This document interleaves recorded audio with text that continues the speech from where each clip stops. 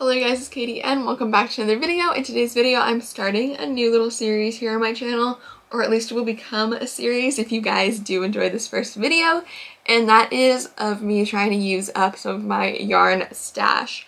So you guys see this in the background all the time. This is not the part of my yarn that I'm talking about when I say yarn stash. I mean the parts in my room that are like in bins that is yarns I don't use very often. And even some of the yarns that are like further down here, like the velvets and stuff that I don't use as often as the blankets, is what I want to get through.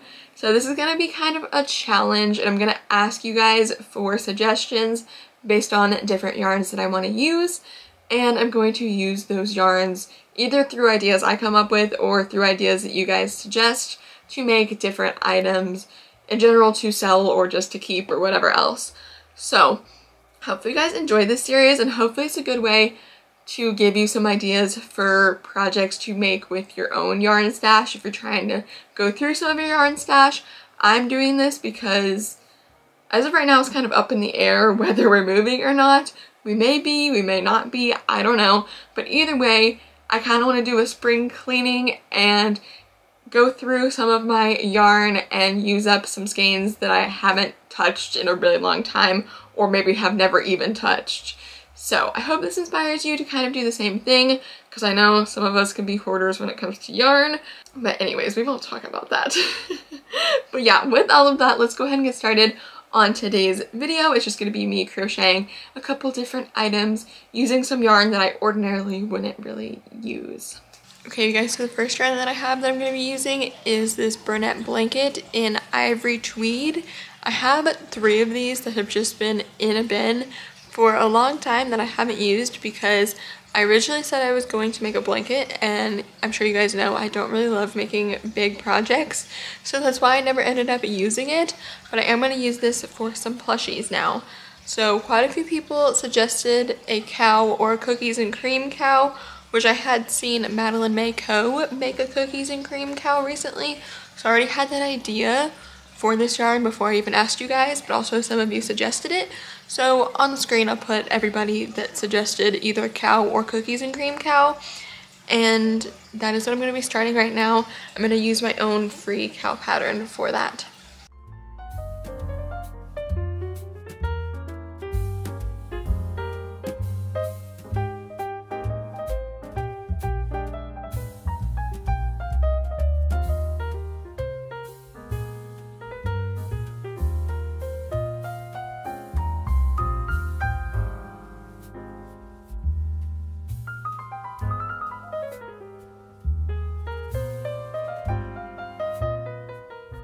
Okay, so I'm finishing off with this leg, and I've done the head and 2 ears. So I'm gonna go to bed because it's almost 2 AM actually. I should have went to bed a long time ago. But anyways, gonna go to bed now, and I will do the second leg that works into the body, as well as the horns, the arms, and then all of the sewing tomorrow. Hello you guys, it is the next day. Like I said, I was gonna go to bed and finish this up tomorrow, so it is now tomorrow. And I have brown and brunette baby blanket now, just to use this for the muzzle and the horns. So I'm gonna make those pieces really quick, and then I will do the second foot that works into the body.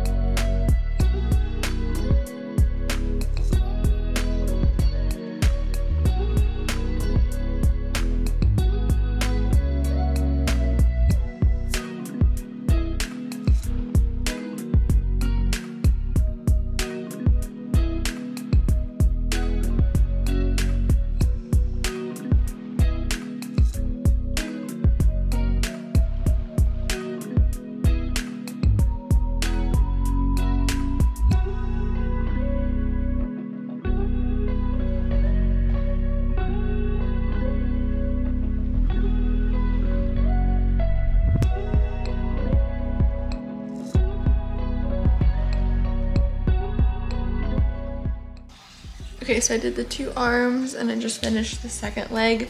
So now I'm going to be slip stitching these together to attach them and then continuing to work around.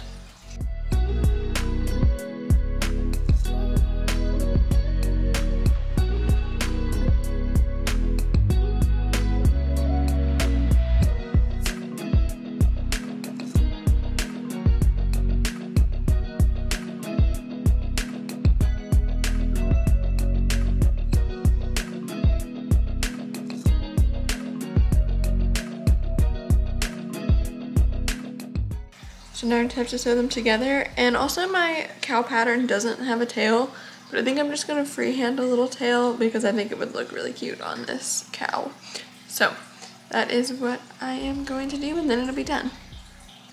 Okay, you guys, so I'm back to crochet some more with yarns that I haven't used in a long time that have just been in my stash. So this is Baby Bee Adorable Super Bulky. And I've never used this before. I've used the regular Adorable, but not the super bulky. And I have a few skeins of this, so this is something that I'm gonna try to use and get rid of. So anyways, like the other yarn, I asked on my Instagram story, and a few people suggested an octo for this. So the only thing I'm worried about is this yarn is only 38 yards, and I only have the 1 skein. So I'm gonna try my hand at freehanding a very small octo pattern and see how it works.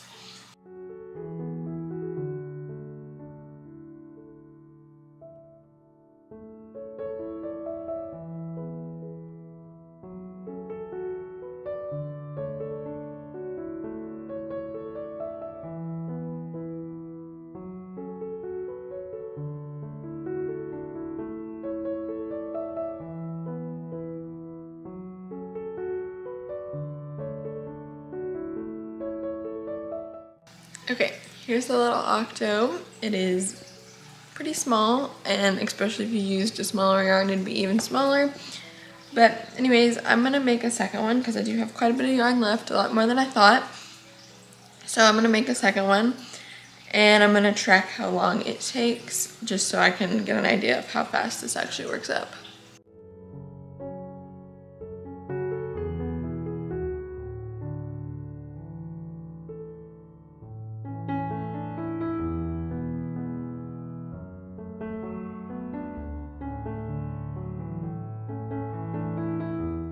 Here's the second little octo, and here's the 2 of them together. I do have maybe enough for another one.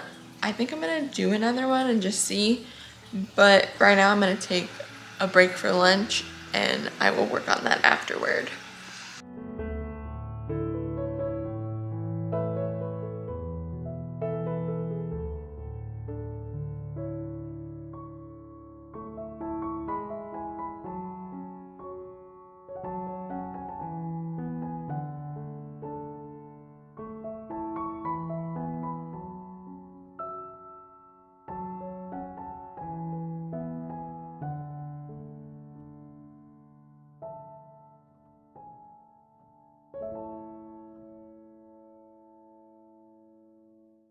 Okay, here is the third and final octo that I was able to make with that skein of yarn. As you can see, there is a little bit left, but not much at all. So it's definitely not going to be enough to make a full another one. But these are super cute, and I think this took me like 12 minutes to make. One of them, obviously, not all of them. Let me double check. Yeah, this took exactly 12 minutes. So I am happy about that because these are only going to be like $5 that way, and I don't have any items that are $5 at my markets yet, but I'm hoping to design some more smaller patterns like this in order to have maybe a full bin of items that are also just like really cheap, $5. Anyways, that is these that I was able to make with the Baby Bee Super Bulky Adorable.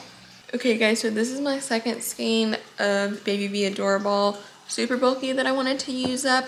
This one is the color Waterfall Wishes. I'm going to be using this skein for the mini octo pattern that I freehanded the other day. And yeah, I also made a couple other mini patterns that I'm hopefully going to release as a pattern pack at some point. But anyways, I want to just go ahead and use up the yarn because of course that is the point of this little series. So I'm going to go ahead and make a few more octos with this skein as well.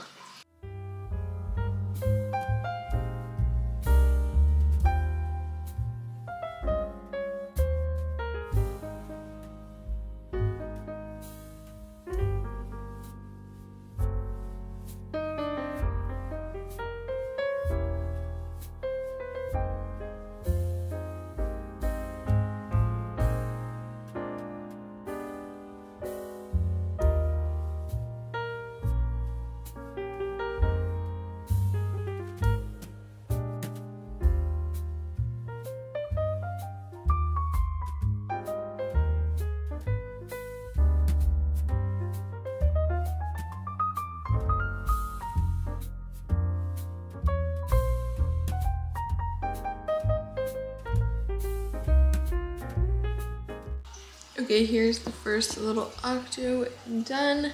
I think I might get one more done tonight and then I'm gonna head to bed and probably make one or two more tomorrow, depending on how many I can make with this skein.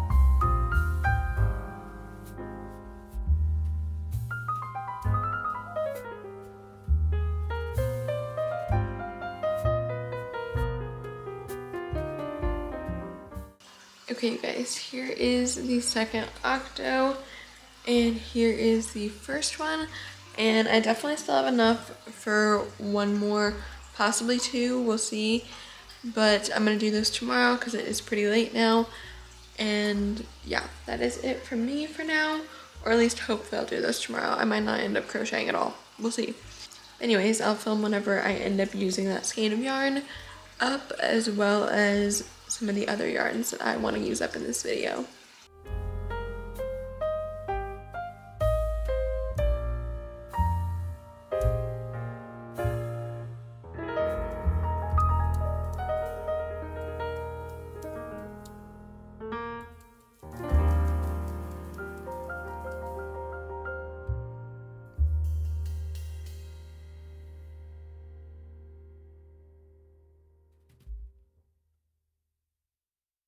Okay, here's the third baby octo with this skein of yarn.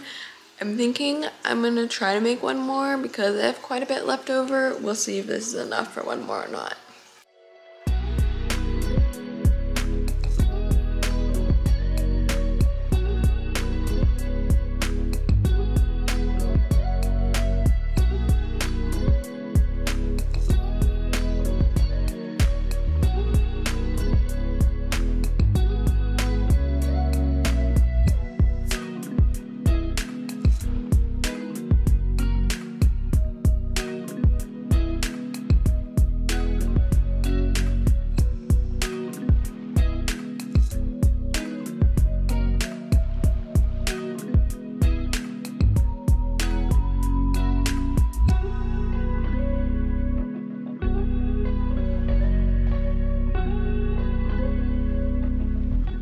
Okay, I was able to make one more octo, but barely one yarn chicken, so definitely not going to be able to make any more with this skein of yarn, but pretty happy with these. And yeah, I'm not sure what I'm going to be making next, but I'll update you guys whenever I have more to make. Okay, so I have this, I love this yarn from Hobby Lobby that I got a long time ago in the color Daydreamy that I haven't used, and I asked for suggestions for this, just like all the other yarns that I'm using in this video. And one person said a starfish, which I really like the idea of, and a couple other people I think said sea creatures. So I'm gonna do at least a starfish right now and see. I bought this starfish pattern off of Etsy a while back when it was on sale, So I'm gonna go ahead and finally use it for this project. And I am using a 3.5mm hook for this. And I was thinking I might also double strand this with some white blanket yarn for some other projects, but we'll see. Right now I'm just going to use just this for the first little starfish.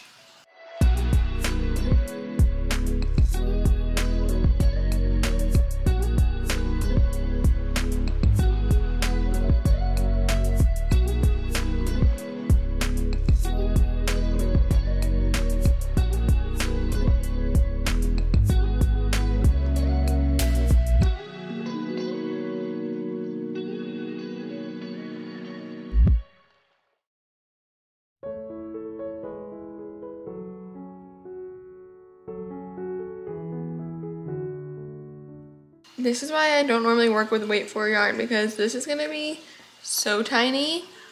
So I think actually I have some just chenille yarn right here in white. I think maybe I'll use a different hook.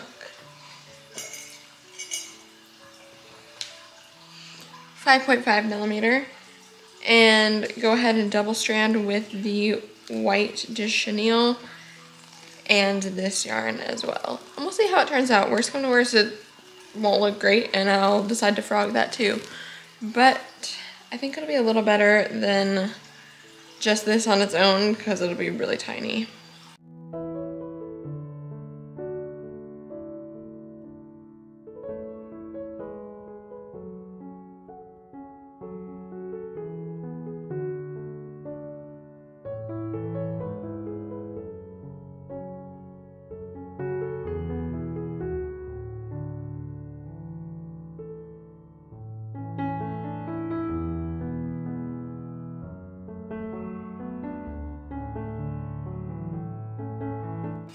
Okay, here's the first little piece of the starfish, and I really like how this looks with it double stranded, so I am going to continue and do this for the whole starfish. Okay, here's the finished starfish. I'm absolutely obsessed with how it turned out, and I've decided now that I'm going to go back to using the Burnette blanket in Ivory Tweed, I believe is the color name. And I'm gonna make an owl with this. I saw Natalie Crochets made an owl with this yarn, and I'm sure you guys know we're like best friends, so I was like, wait, I love that. And I asked her to send me the pattern, and she did, so I'm gonna start that right now with this yarn.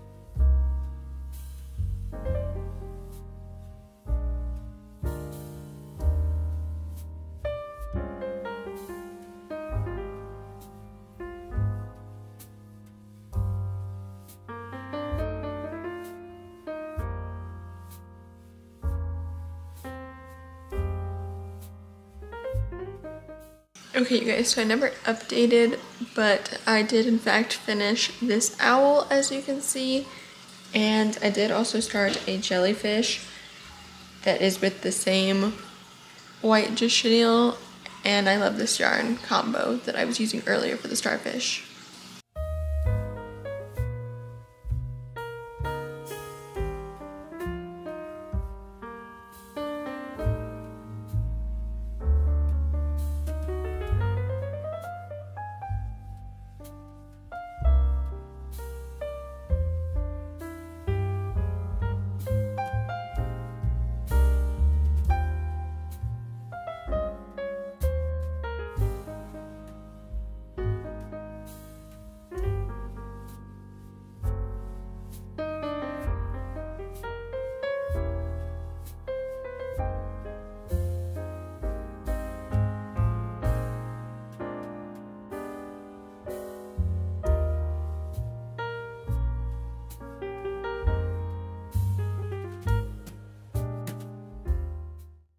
Okay, so this is the final jellyfish, and this is going to be the last little project for now.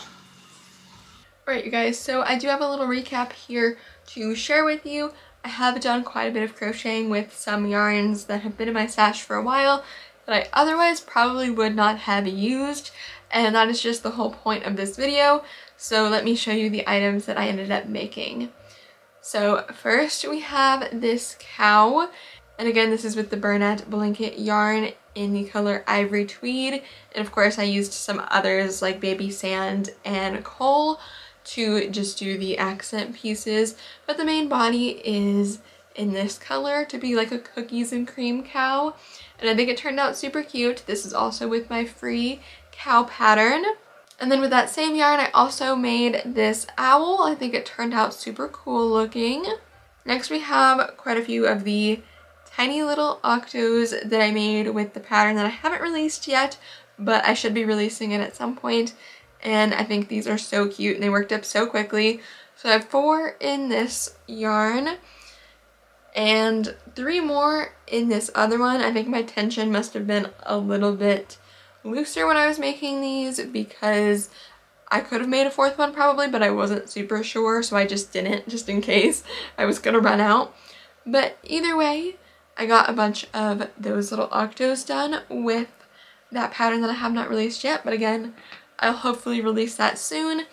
And final items, I used up some of my weight 4 yarn and double stranded it with just chenille yarn in white to make this Starfish and this Jellyfish. And I am absolutely obsessed with how this turned out. I'm definitely going to be doing this technique for some other projects because, as you guys know, I prefer working with bulky yarn. So this will be a good way for me to use up some of my weight 4 yarn. Now, those are all the items that I made for the first video in this series. Like I said in the beginning, I will make this a series if you guys enjoyed. I think it's a good way to give you guys some project ideas for what you can make with specific yarns that maybe you've had in your stash for a while that you wouldn't have used otherwise. And in general, it's a good way for me to use up quite a bit of my yarn stash because, like I said, we are moving. So I would love to do a part 2, part 3, however long you guys want this series to go for. I could definitely continue because I'm sure you guys know my yarn stash is huge. So there will be a lot of parts to this series if you guys enjoy it. But anyways, if you did enjoy, please do give this video a big thumbs up and leave me a comment down below letting me know which item I crocheted in today's video was your favorite. And in general, make sure you hit the subscribe button if you want to see a part 2, part 3, in general, more of this series and all of my other videos. Now, liking, subscribing, and commenting on my videos really does help out my channel, so thank you in advance if you do any of those things. And if you do want to see more from me, you can always check out more videos of mine, my blog, my Etsy shop, my Ribbler shop, all of my social medias, and my second channel. All of that is always included in the description box of every single video for you guys. So with all of that, thank you guys so much for watching today's video, and I will see you guys here in the next one. Goodbye!